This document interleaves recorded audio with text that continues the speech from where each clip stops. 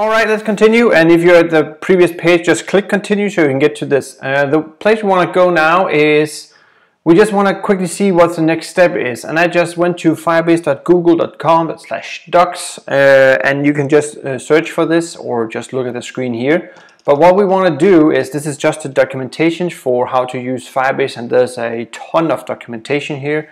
Much of you will probably never read or use, but some of the things we want to use is here. If you just set up your development environment, scroll or follow my screen here, is we need to do an npm install, and I just went to this one because this is on npm.js.com, and here we want to add our Firebase into our VueJS project here. This is going well for me today.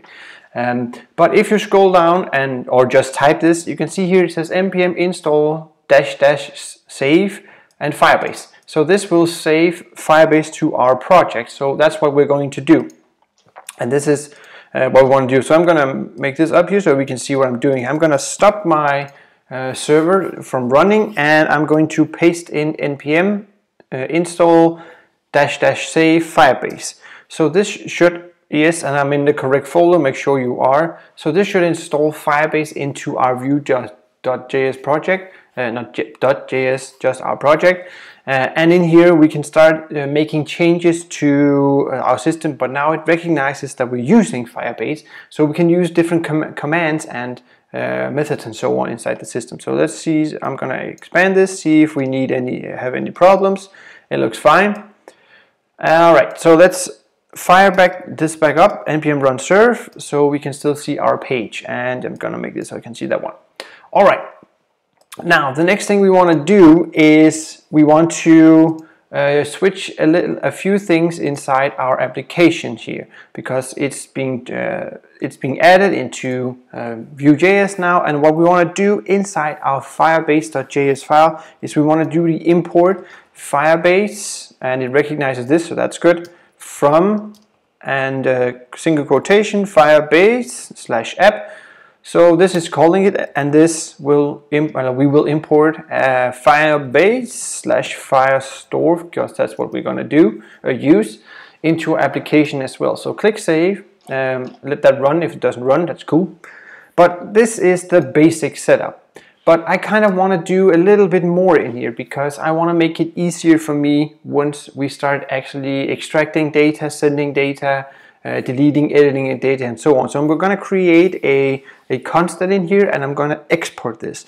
The reason why I want to do this is, if we go in here to start seeing this, so if I just click here, I want to add data, and we wait for the screen to load. If I clicked it, as you can see here, there are like this db collection cities.doc.la and these many different weird things here, right? But instead of having to type some of these things multiple times, I'm just going to save them in a variable inside my .js file here, and then just use those instead. The first one I want to create is, I want to export it first so we can use it other places. It's an export and a constant, because it's not going to change like a variable or a let. So I'm going to name this db, and I'm going to set this to firebase.firestore for now. And this is just saving basically this here into this one. So that's basically what I'm creating variable, and I'm going to export another thing as well. So this will be my connection to my store in here. So where I created my shop here, in a little bit we'll create a database in here, and we need to target this one at the collection, or what if you're known into relational databases, and the table we want to collect to, or the database. So what I'm gonna name this db menu add, because the first one we want to create is a add. So set this to equal, and then we grab the db collections, so basically this firebase.firestore, and then we do .collection.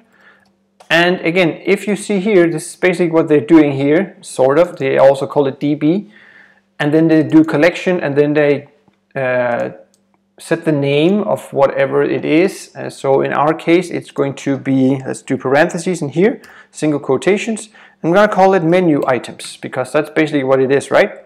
So this will export these things, so we can use, instead of having to type firebase.firestore dot collection and dot so on every time for every component if I needed to grab information, send information, and so on. So we're just doing this now, and like kind of like we're getting them ready to be used later on. Alright, so that's setting up our Firebase file, and in the next video we'll continue with Firebase.